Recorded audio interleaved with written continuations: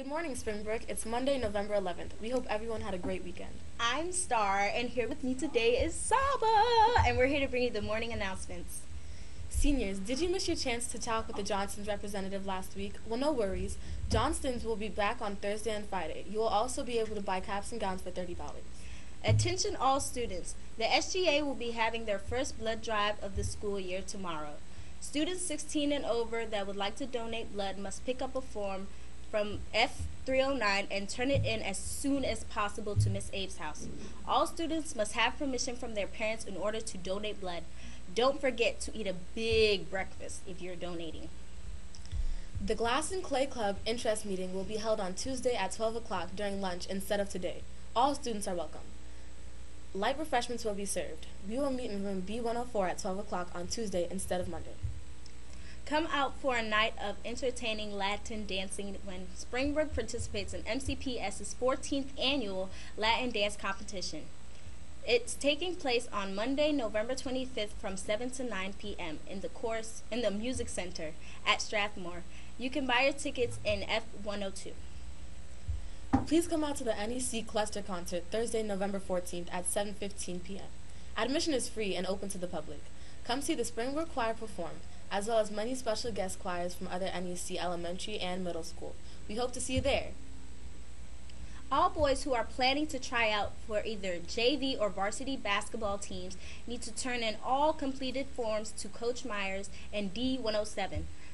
The deadline is tomorrow. Anyone interested in swimming and diving for Springbrook? There will be a swim and dive parent and athlete meeting tomorrow from 6:30 to 7:30 p.m. in Team Room 2. Spirit wear will be on sale. Also, please bring your cash or checkbook to pay for your team suit and the spirit wear you would like to order. Students scheduled to attend the free Hispanic College Fair on Wednesday, please come to the Career Center today during lunch to see which bus you will be on. Students are required to bring a bag lunch. Please see Ms. Patterson for additional information. Mr. Abrams, with the support of Miss Manny and Miss Caputo, led a group of young scientists in a class project.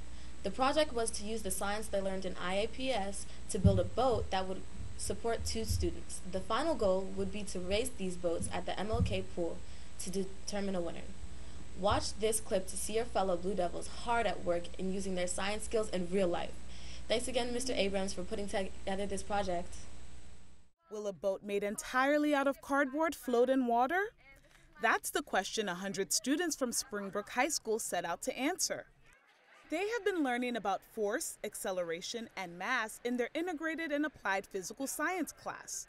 And to help bring those concepts to life, the students were asked to build a boat big enough for 2 people entirely out of cardboard, and then race that boat the length of a pool without sinking. I wanted to get them away from the classroom setting, away from your typical just lesson plan, and really give them, engage them in a project. We've really been focusing on for this year is making science real and taking the quotations out of science. And we want to provide the students with hands-on experiences. And so we felt like the best way to do that was to bring them out here, let them actually test to see if the science that they were applying to their boats actually worked. The outcome? Out of a total of 12 boats, 3 boats successfully completed the race. Our team, we pushed it to the limit. We worked hard on our boat. We strived, but we came out champions. We won. I, from this experience, learned that teamwork is really important, and listening to others' opinions is important also. I learned how to build stuff that I never knew I could build, and that was really awesome. Well, from Saba and me, have a great week, Devils.